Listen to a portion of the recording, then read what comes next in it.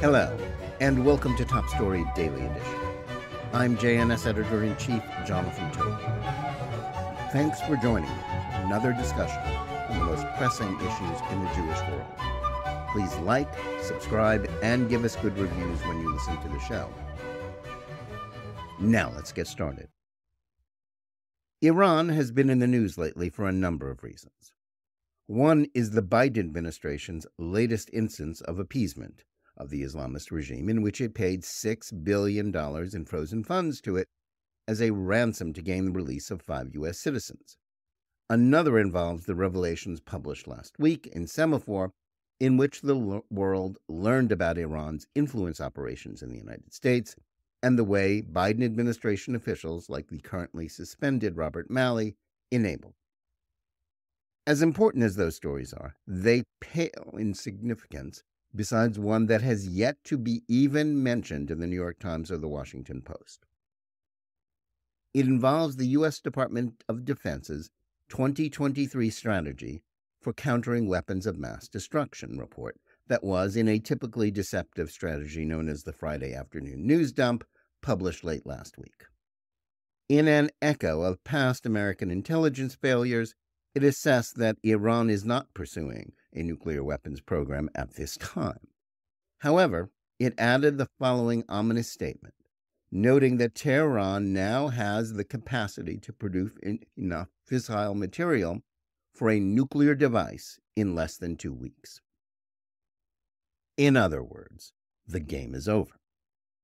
After a decade and a half of American and Israeli hand-wringing about Iran's quest for nuclear weapons, and knowledge about their program is necessarily incomplete because it has barred inspectors from the International Atomic Energy Agency from carrying out their already inadequate efforts to monitor what they are doing, Washington is acknowledging that Tehran has become a threshold nuclear power.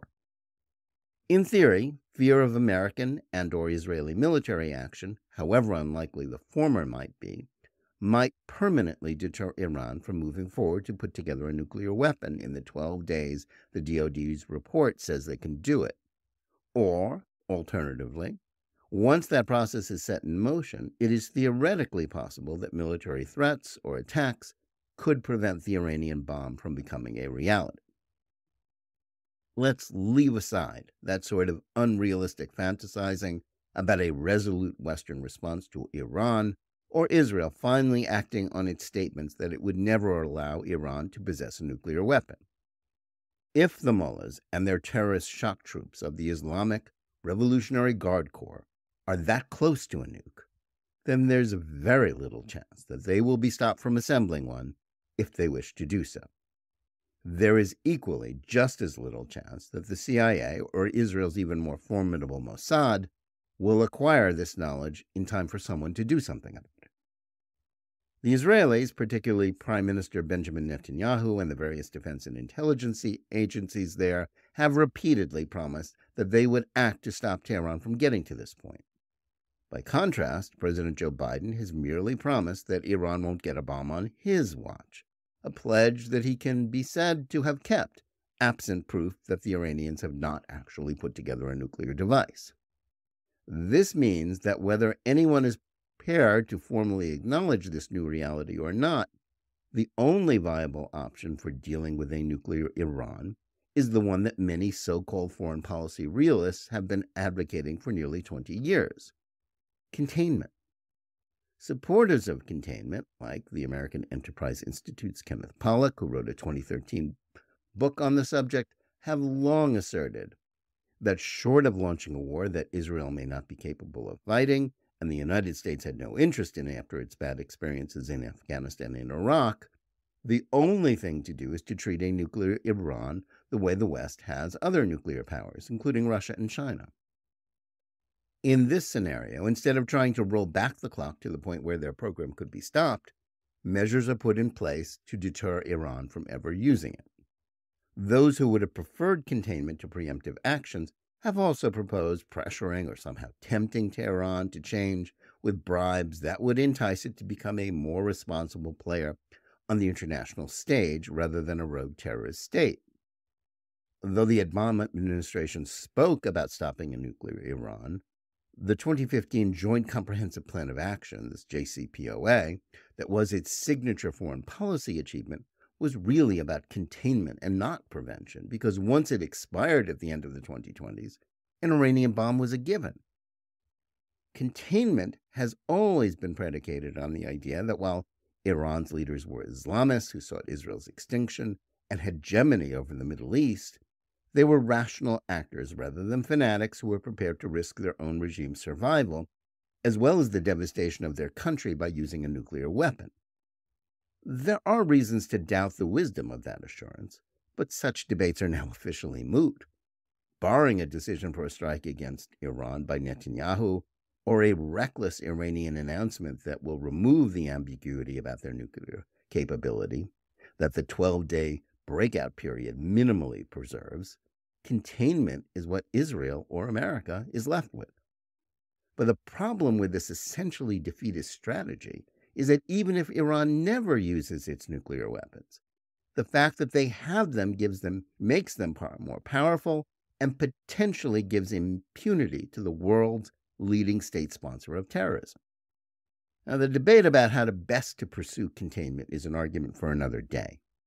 Right now, it's appropriate to ask, after all the promises, speeches, threats, and analyses about how Iran could be prevented from becoming a threshold nuclear power, how this happened.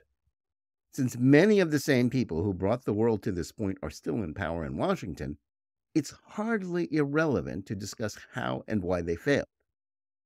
Some people lost Iran. Identifying them and demanding accountability for their abysmal failure is appropriate. Now, any discussion of the rise of Iran in the 21st century must begin with the George W. Bush administration. One of the unintended consequences of the Iraq War was that it empowered Iran to a degree that would have been difficult to imagine if the barbarous Saddam Hussein regime in Iraq had been left in place. The war's remaining apologists can rightly assert that Saddam was a bloody tyrant as well as a state sponsor of terrorism. Eliminating him was a just act and removed Iraq as a dangerous military power. But Saddam was also Iran's sworn enemy, and as long as he was in charge in Baghdad, Iran had to be primarily concerned with the threat of a renewal of war between the two countries. The American military victory in 2003 changed that equation, as well as gave Tehran the ability to have outsized influence in, if not control of, Iraq by a Shia population that had long been repressed by Saddam's Ba'ath Party. While Iran's nuclear program predated the Iraq War and would have continued anyway, the war was an essential step towards the Islamic Republic becoming a regional power that could threaten the Gulf states and Israel, as well as keep its ally Bashar Assad in power in Syria. The disaster in Iraq also ensured that the American people would not tolerate anything that might mire them in a third war in the Middle East, something Iran knows. Moreover, Bush's own disinterest in taking action against Iran at a point early on in its progress essentially ensured that American military power, the only force that we can be sure could take out Iran's nuclear program, was never going to be deployed against this nuclear threat. And next, we must acknowledge that Netanyahu must accept some of the responsibility for the triumph of containment. That may seem counterintuitive, since he has been a fervent advocate of tough action, including sanctions and military threats against Iran this entire time. Moreover, his eloquent and prescient advocacy for stopping Iran has helped mobilize opposition to the appeasement of Iran in both the United States and among the Arab states that now look to Jerusalem as an ally against the threat from Tehran. It's equally true, though, that the always cautious Netanyahu passed on a strike against Iran's nuclear facilities back in 2012 when he was drawing red lines on cartoon bombs at the UN podium. Israel did undertake covert actions to delay Iran's nuclear program, including the joint operation with the United States in which they introduced the Stuxnet virus into their system.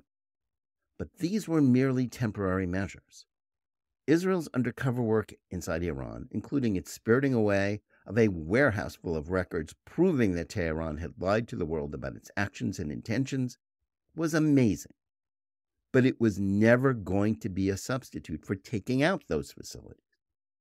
In his memoir, Bibi, Netanyahu blames opposition from leaders of the Israel Defense Forces and the intelligence agencies for the failure to strike Iran. He's right that Israel's prime minister isn't the commander-in-chief of the armed forces there like an American president is. But had he made it his sole priority, does anyone doubt that he could have enforced his will on the defense establishment? He did not.